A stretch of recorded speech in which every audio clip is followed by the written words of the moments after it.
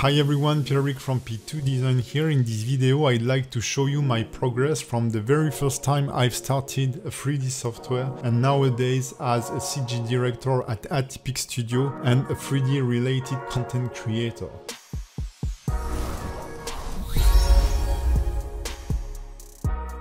My goal here is to show you that with some hard work you can do whatever you want, and eventually you can live working with passion on what you like. Long story short, I have a twin sister and a great brother, and I was raised in the southwest of France in the countryside of Bordeaux. I wasn't that bad at school, but I wasn't good neither, and I was a bit lazy. I was obsessed with drawing and miniature painting. And after the general graduation, where you have to choose what you will do in your life, my mother understood that I couldn't choose by myself if she wasn't pushing me, and she pushed me into the art direction because she understood that that was my stuff. I was accepted into a graphic design school where I met a lot of my friends, and we created a collective of artists where we were mainly doing street art and digital art. This was a time where we do a lot of artistic experiments. We had the chance to make some exhibition, some street art, and also some little magazines, but it wasn't paying the bills, so I had to take a first job and I entered a little art studio that was linked to a printing factory. While my friend Cool to Stain and Continue, they have become the John Special and they are pretty well known nowadays. I had this first job for a year and I was mainly doing graphic design and a bit of cloth design, and the cool thing is that I've also learned a lot about printing process. This was a time where I was still drawing a lot, but a year after I was employed, the company go into bankruptcy and I was recruited in Paris in a more technical job. So in this new company I was working like more than 70 hours a week, and it was more a technical pipeline. We were printing and producing corporate goodies, and I was in charge of creating the process between the order, the confirmation, and the printing production of those products. So it was a time where I was not drawing anymore. I was still making a bit of art for my metal band because I was doing music at this time, but I was more into production pipeline than anything artistical. And fortunately I was able to travel a bit in Bulgaria, Germany, in Hong Kong, in China, to work on professional related stuff, let's say. And at one point we started to make custom shaped USB flash drive, and the Chinese companies that were working for us were creating 3D renders, and I was really amazed that they were able to create those custom shape and make so realistical renders. So I was really eager to learn how to do this, and this is how I've put a first step into the 3D world, learning McNeil Rhinoceros 3D. McNeil Rhinoceros 3D is a full NURBS technical software, meaning that it's not like a Blender, it's not a software where you can really have fun and play with shape. So when I got into this software, I read and did the whole documentation and tutorial that goes with the software. I think it was something like 700 pages of tutorial. And then I finally taken a book from AK3D to build an Audi R8 in NURBS from scratch. More than 900 pages of tutorial. At this time internet wasn't that a thing, and it was hard to find YouTube courses, for example. This project took me about 9 months to complete the car, and I wasn't even able to render it because my computer couldn't afford such a complex model. It was a good first step into the 3D world for me, taking things by the technical side of things based on my background. In the beginning of 2012 I was getting a bit bored at work because I was doing always the same thing, and with two friends we had the project to make mobile games because it was becoming a thing at this moment. But since NURBS modeling is not quite the first choice whenever you want to do games, I started learning Blender in August 2012. My very first project render, creating Rudolph the Red-Nosed Reindeer by Dave Watts from CG Cookie. I'm sure some people watching this video will remember this. So after learning the basic of Blender UI with a book, I've dived into this first project. So from there I worked onto another character and did a little monkey, and in the meantime I took the Venom Slab DVD from Pablo Vasquez and I worked on the Llama character. At this time I was using mainly poly modeling.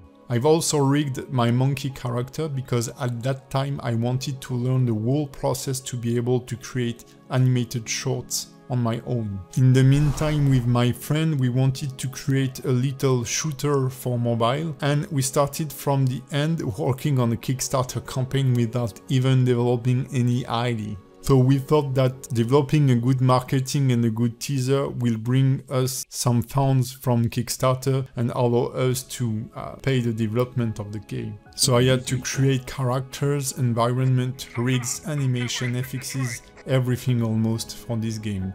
It was a failure. Next time, first develop your game and then try to find people to give you money. But I learned a bunch on this project.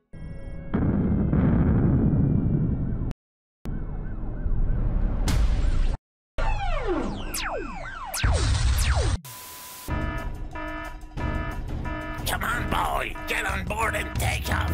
Now!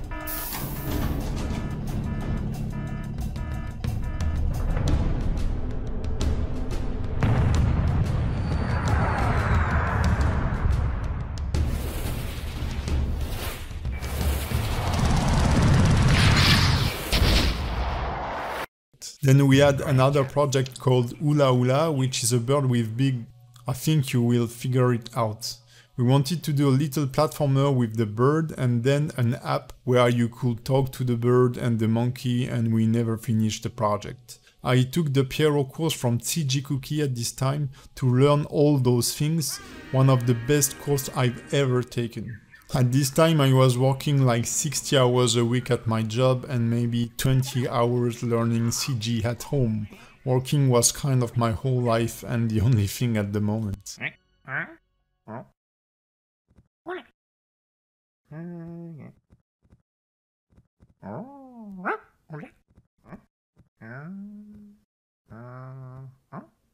In mid-2013, in the meantime, I was introducing 3D in my regular job and we were no longer shooting our product, but I was modeling and rendering all of them, and I became pretty skilled with art surface modeling in Blender. So this was a time where I could bring Blender into my daily work, so it was a bit exciting. But I was bored from my usual job and I had saved enough, so I decided to quit and give me a year to become a freelancer. Since I had more time, I was motivated to retake my previous project of the Pew Fighter and make more serious designs.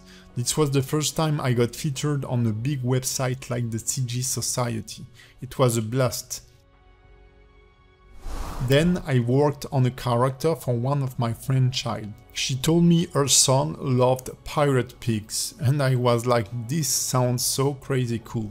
In May 2014 I got my first job creating a WebGL website for a web store prototype, where you could build and customize your bike in real-time 3D.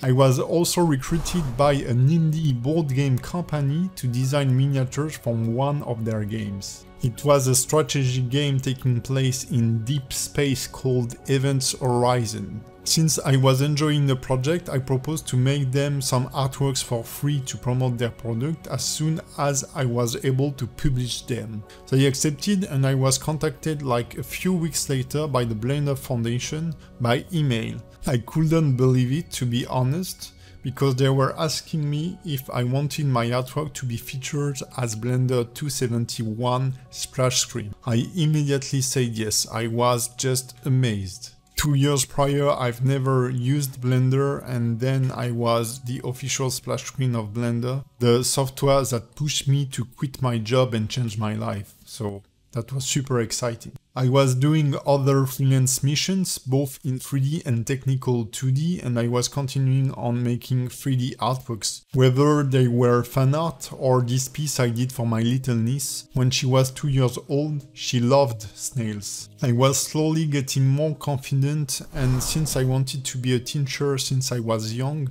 I was hoping I could become a 3D instructor at CG Cookie. So I was diving more and more in advanced stuff, or what seems to be advanced at this time, like dynamic wrinkles and driven displacement, and I created my first YouTube videos. Then I worked on this creature where I put a lot of energy in sculpting, rigging and animation, and I was planning to sell it on the Blender market.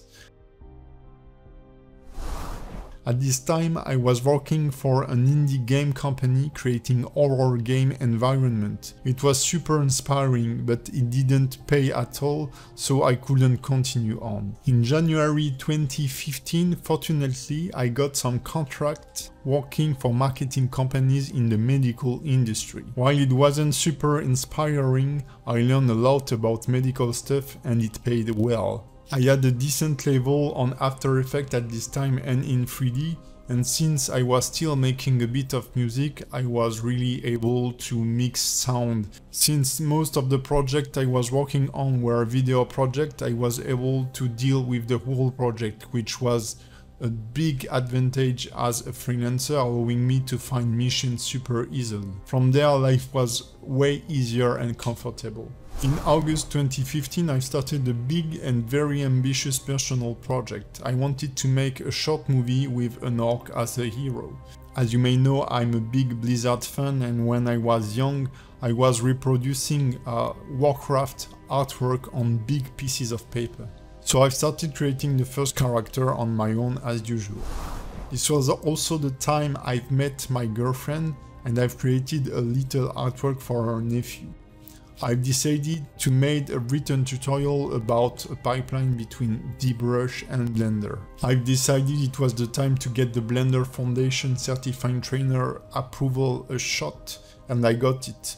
I was still hoping to be a part of CG Cookie at this time, but they were not taking any more freelancers. The Throne project was a big project, creating multiple characters.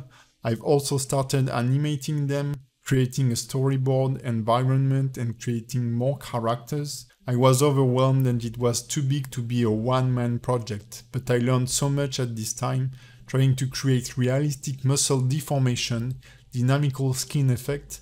I got featured on the CG Society again, and I was printed in a 3D magazine. I was so proud of this, and even if the artwork got old, it has been a big moment in my life and pushed me to continue on this path. During summer 2015, I was still doing a lot of freelancing and also running training classes when I did this little time-lapse of the bird that got pretty viral. I didn't know it was getting so popular because I wasn't expecting this at all, so I wasn't checking my YouTube channel and stuff like this, but I think it was posted on several different websites and it also got printed and featured on different magazines. Then I worked on a new project for a customer that was very interesting. It was an avatar, which was a text that was evolving. I learned a lot. It was pretty challenging and a big technical project. Then I thought it was the right time to start my very first Blender course, the Jack Russell character creation. It was a relative success, but it did bring a bit of money to the table, and it was my very first one, so even if I was hoping for great success, at least it wasn't a failure. On the other hand, this was also a project where I got some rude critics by some people on the internet, and it was the first time I was facing this kind of attitude, so it was a bit disturbing, but in the end I learned to ignore those. Since it wasn't very constructive critique, just ignore them. Then I've attempted my very first likeness portrait of Victor from Underworld. I haven't studied anatomy or stuff like this at this moment, so it wasn't good, but it wasn't that bad neither, I believe. I was still doing a lot of medical stuff in my freelancing and I was working for several companies at the same time. So I was pretty successful as a freelancer and I was able to choose the project I was willing to work on, which was a big comfort. I did some character design too. I was pretty active on Behance and found a cool artwork by Daniel Lustosa of a fantasy world of goats and asked him if I could make it 3D and he accepted. This character was supposed to be just a still pic, but I couldn't help rigging it and make a little animation, even if he was not modeled, and in this regard, the topology wasn't ideal. But I guess since it was fun, it was pretty well received by the critic and I got a 3D Total Excellence Award for this one. I was very happy about it. Beginning of 2016, I did publish some successful tutorials on my YouTube channel too, creating stylized material and assets. Then I gave myself another try at likeness because I was really wanting to progress as an artist. Daniel Craig was a pretty popular actor at the moment, with so much charisma. The result wasn't bad again, but the likeness and realism was not there. In July 2016, I've already started the production of my Cliff Tower course based on concept and with the agreement of Corentin Chevan, who did work for Disney. The course was a pretty success and was well received, and it's still a pretty appreciated course today. It was a long project, but I really enjoyed it. And I think I'll make another environment course at some point, since I've done a lot of environment these last few years. 2016 was a big year professionally, and I physically burnt out at some point, collapsing in my toilets. I was working on tons of freelance projects and also working on some personal stuff to improve myself, like the creature box character I did. I also got back a bit into industrial design for one of my friends and some customers, and I was still training people on Blender. Early 2017, I've had one of the best projects ever with one of my customers, creating a character from scratch and then making a shot with it. Even if it wasn't orcish and barbarian based project, my customer was super cool and gave me a lot of freedom on this one. I was super proud to be able to run such a project from beginning to the final output, and it was nominated at the Susan Awards 2017. I was also contacted by a small indie studio that wanted me to rig and animate character for a new technical MOBA. Since my previous experience with indie studio was not that good financially wise, I've accepted to test but didn't engage that much. But the concept art were looking so cool, and financially wise I could afford giving it a try. So I started rigging and animating character for games without any experience, and it shows. But we were happy of the result at the moment. Since I was really involved into the project, I made some good progress animation-wise. And since I was also rigging the characters, animating them pushed me to improve the rigging. It pushed me to analyze other people's rigs and try to make my rigs way better. And this is where I did get convinced that efficacy is better than a lot of features in your rig. In the meantime, I was working for other clients and preparing another course, the Dragon Knight course. It was released in November 2017 and I put a lot of energy into this course. It wasn't such a success, but since it pushed me to study a bit anatomy, at least that was a good move. But I did lose a bit of confidence art-wise and also as an instructor at this time, because I believed it's gonna be big, but you know, life is like that.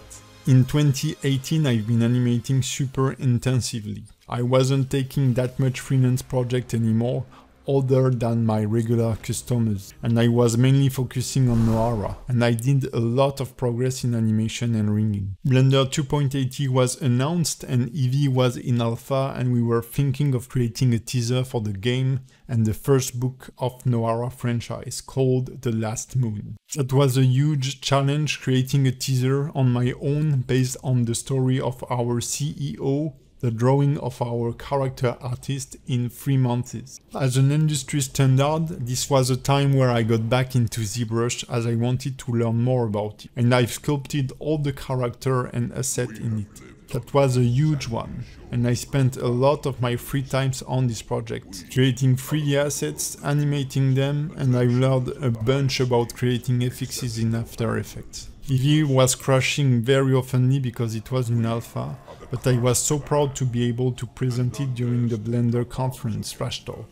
I've also made good friends meeting Finn for the first time in real life, and Tom from the Shadow Lantern. At the end of the year I was tired, but I had the pleasure to model one of the characters for the game. The current characters were getting pretty old and were not optimized, and we were planning on remaking them. So I've decided to test myself on this Piranha character, and we were all happy with the result, and I felt a little more confident in my sculpting skills. Plus, it was a real pleasure to animate this guy. But while I did wanted to make more character, we first needed to get our own environment, and I spent about 4 months working on environment. And I did a lot of rocks, cliffs, trees and textures. Polishing my ZBrush skill a few months before was a pretty good choice, I must say. What people don't know is that I have recorded about 200 hours of rigging of the Dragon Knight character, because I was planning on creating the rigging course back in 2017. But the rig was too extreme and I wasn't able to figure everything out, so how to explain those. But after 2 years of rigging and animating, I fixed a lot of problems in my workflow, but I felt like the character was getting pretty old and I didn't like it anymore. So in spring 2019, I started working on the Crimson Ronin, a revision of the Dragon Knight. I was really pleased about my progress in anatomy and general appeal of the character, even if today I see a lot of mistakes and I can't wait to create a new character. Then I had the chance to work on another character for Nohara, so I felt my level was a bit off limit for our character design, but at least I set the quality level and I did set the workflow. From there we had the chance to recruit a super motivated junior, and we are now sculpting together and making a lot of progress on character sculpting thanks to Alexander Renault, aka Spoon, our concept artist. Having the chance to work with other talented artists really help to pull your level up, and that's a big chance I have. In the meantime, I did rig the Crimson Ronin character and started the production of my latest course. I did change my production pipeline and quality level thanks to Jan Sculpt and Zach Reinhardt. They really bring me a lot of good advices on how to record my tutorial. The course was released on November 2019 and it was a huge success. I got a lot of attention from there after all these years of preparation. Then I've sculpted the crab character, and here I felt how much I've progressed with sculpting, as I did this guy in 4 or 5 days from start to final texturing and rigging, and I really enjoy its shapes and appeal.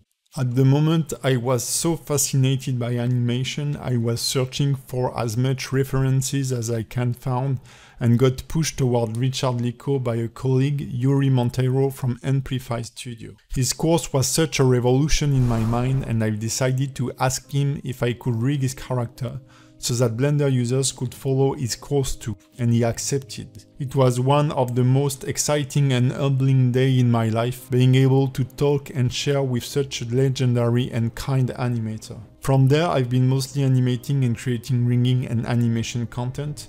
My latest artwork may not be the most impressive because I did it to make a beginner-friendly tutorial, but if you've told me 9 years ago I would be able to output a rendered animation like that from scratch in less than 6 hours, I wouldn't have believed you. One thing I've learned all these years is that if you're passionate and you put energy in what you like, you will progress and everything is possible. But it takes time, it takes thousands of hours of hard working. This year I've started learning how to draw again because I want to progress, so let's see what are my progress in 8 years. One last thing I'd like to add is that I feel so lucky I had such a supportive family that has given me the chance to choose my path. This is invaluable, so if you can choose, don't waste your chance.